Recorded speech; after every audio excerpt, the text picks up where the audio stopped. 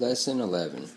Objective. Use place value understanding to fluently add multi-digit whole numbers using the standard addition algorithm and apply the algorithm to solve word problems using tape diagrams.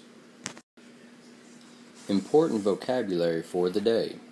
Add-in plus add-in equals your sum. Then we have variable, then we have tape diagram. The most important thing when adding numbers, you must always line up your place values when adding. Everyone say it with me. You must always line up your place values when adding. So you can see how our ones place is lined up, our tens place is lined up, and our hundreds place is lined up. This is the number one most important thing you can do when adding numbers. Even when putting in your sum, they still must be lined up. Your ones place, your tens place, and your hundreds place. Let's start off by adding 3,134 plus 2,493.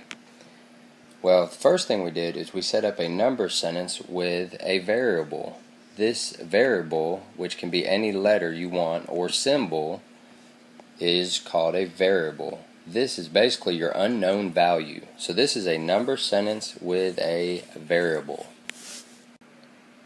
So let's draw a tape diagram to represent this problem. So what two parts make up your whole? If you said 3,134 plus 2,493, you got that right. And both of those numbers added together will give us our unknown. The unknown is our whole. So this part plus this part equals our whole. Let's first solve this problem by using place value discs. So you can see that I took my first number, 3,134, and I made 3 thousands, 100, 3 tens, and 4 ones. And then I took 2,493 and I put 2 thousands, 4 hundreds, 9 tens, and 3 ones. Next, I added. 4 plus 3 gives me a sum of 7. Then 9 plus 3 gives me a sum of 12.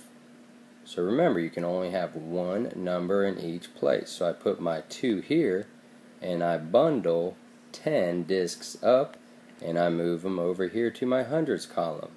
So now we have 1 plus 4 plus 1, which gives me a 6 in your hundreds column.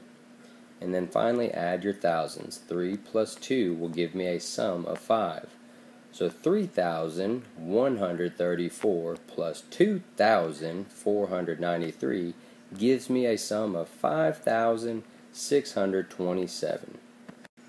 So my variable A would be replaced with the sum of 5,627. Next, let's use the standard algorithm to solve this problem. Remember, line up your places. So first we start out in our ones place. 4 plus 3 gives me a sum of 7. Next we go to our tens place. 3 plus 9 gives me a sum of 12. So we put the 2 in the tens place, and then we carry the 1 to the hundreds place. Then we add our hundreds. 1 plus 4 equals 6. Then we add our thousands place. 3 plus 2 gives me a sum of 5.